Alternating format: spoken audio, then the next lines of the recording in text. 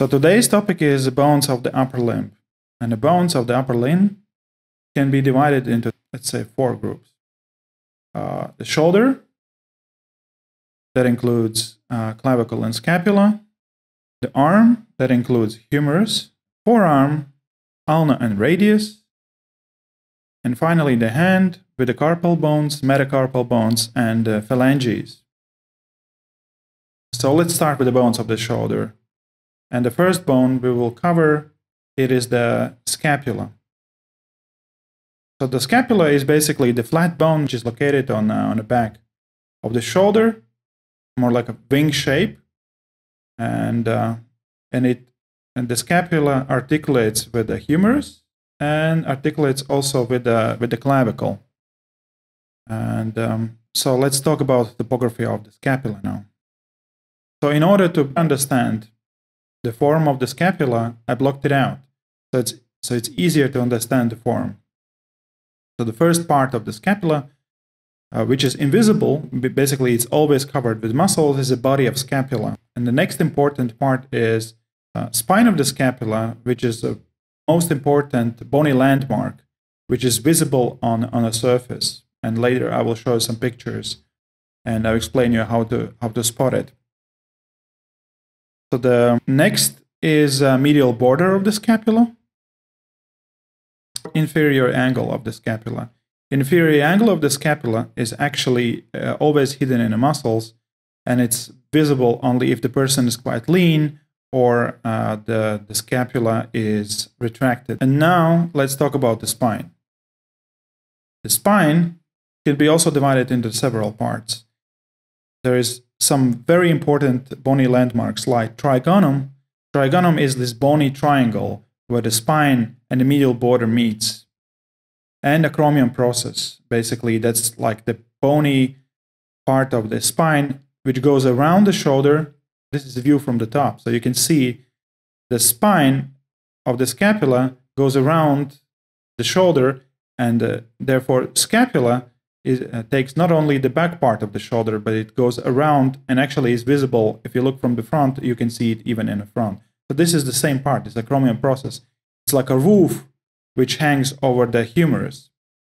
And there's another bone called coracoid process, another small protrusion. It's like a hook-shaped bony process. It is very important to talk about these two bony landmarks, the coracoid process and the acromion process. From those two elements of the scapula originate some very important muscle tendons. So this is another view. You can see the coracoid process and the acromion process which goes around.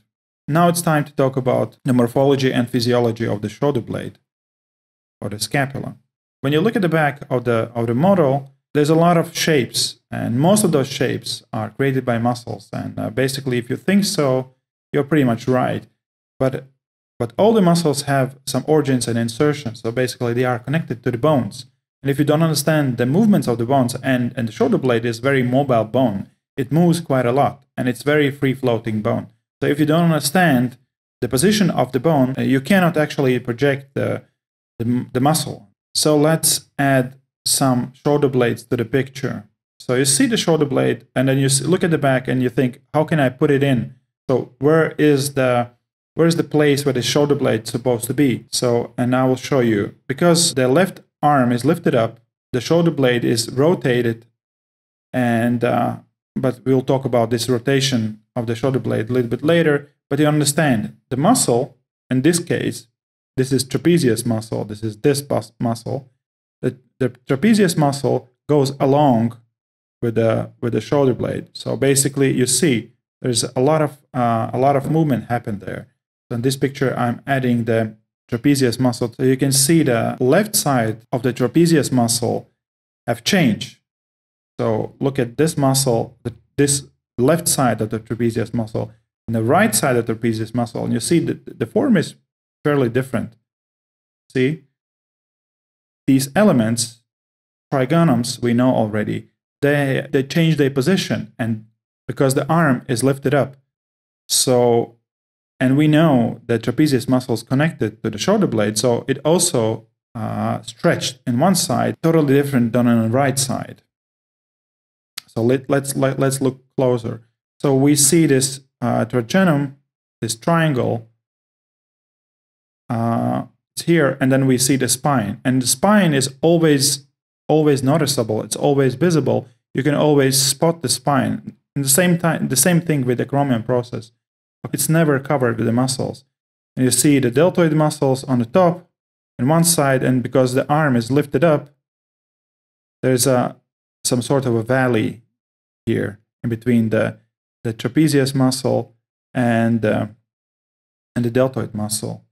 And the spine, as you see, is visible, and the medial border is also visible in one side and another side. But if you look at the inferior angle of the scapula, you don't see that angle because it's covered by this large muscle called latissimus dorsi. In this case as well, in this picture I didn't put colors, but you can still see. You see there is this trigenum, this triangle shape here, and if you look at on the right side, you can spot it here. In this case, the spine of the scapula is not inside. It's not inside because this model is not very muscular. So therefore, the spine of the scapula is more like sticking out. So it goes up, and then you see there is like a acromion process and the deltoid muscle attached to it. And then you can barely notice there is this little change in light, and that's the medial border of the scapula. So you're more like investigator. So you see some elements, and then by these few elements, you can guess where the rest of the bone is actually located. And if you correctly project it, then it's easy to add the muscles to the picture. So in this case, you see this line, and it's basically this is trapezius muscle. So that's the edge of the trapezius muscle. And as we know, this edge of the trapezius muscle goes along the spine, the medial spine of the scapula. So it gives us a clue where the angle is located and how to project the rest of the scapula. It's just like a few examples how to use the knowledge of the bones in making of the correct projection of the muscles. So in this case as well, the shoulder blade is not colored, but the colored muscles. So we see this red color, that's muscle called deltoid. Blue one, that's a muscle called trapezius muscle, goes around the trigenum and goes down on the right side on that edge of the trapezius muscle. We see the medial border of the scapula. And then latissimus dorsi covers the inferior angle of the shoulder blade. Another thing what people don't understand, it's the angle. So if your arms are in a rest, so and this model is very, very lean and very, I'm sorry for the picture. It is very thin person, probably not very healthy. But again, this gives us very precise picture of what's going on inside, and we see the bones. Usually you don't see so much of the bones because people have subcutaneous fat, and the people have also some muscle thickness, so it's usually covered. But this person is very lean, in some sort of bulimic, and so you can see the shoulder blades. And note the one thing: the shoulder blades are not parallel. Upper part are a little bit closer than the lower part, so that's a very important thing. And if you look at the spine of the scapula, is also not perpendicular. So if you take the medial border and spine, it's usually not the case. So if you take the medial border and you add the spine, it is a little bit in an angle, and the whole thing is a little bit in an angle, like you see here. The lower corners, the distance between the lower corners in the rest is larger than the trigenum part. But again, if you look at the arms are pretty much on the rest, so they are parallel to the body. The height of the scapula is approximately the same distance in between the scapulae. So distance A and distance B is pretty much the same. And it's important to understand that this tip works only if your arms are at the rest. Space in between the shoulder blades are very changing. And the reason why it is changing is because shoulder blade is a part of the upper limb. And the upper limb can be moved into various different directions. So in this case, if you look on the right side, is rotation of the scapula. And of course, if you rotate the scapula, I will explain you in the next slides the mechanics of it. So the shoulder blade also moves ahead, so the distance increases. The same thing happens if you look from the top. So imagine this is the head, these are the shoulders, and this is the thorax. The shoulder blades, they slide around the thorax, and they basically change the position rapidly as you move. So in this case, this is retraction. This is when you move your shoulder blades backwards to the central line, to the spine. And protraction, it is if you move your arms forward and your shoulder blade slides along with your upper limb. And how it is done, because if you look at the thorax is more like an egg shape, so it's more like some sort of a spherical shape. And the shoulder blade is also curved. So therefore it can go like this direction, and it can slide also upwards and downwards. So this is examples of retraction and protraction. So you see, so in this case, the arm is moved forwards and the scapula moves along.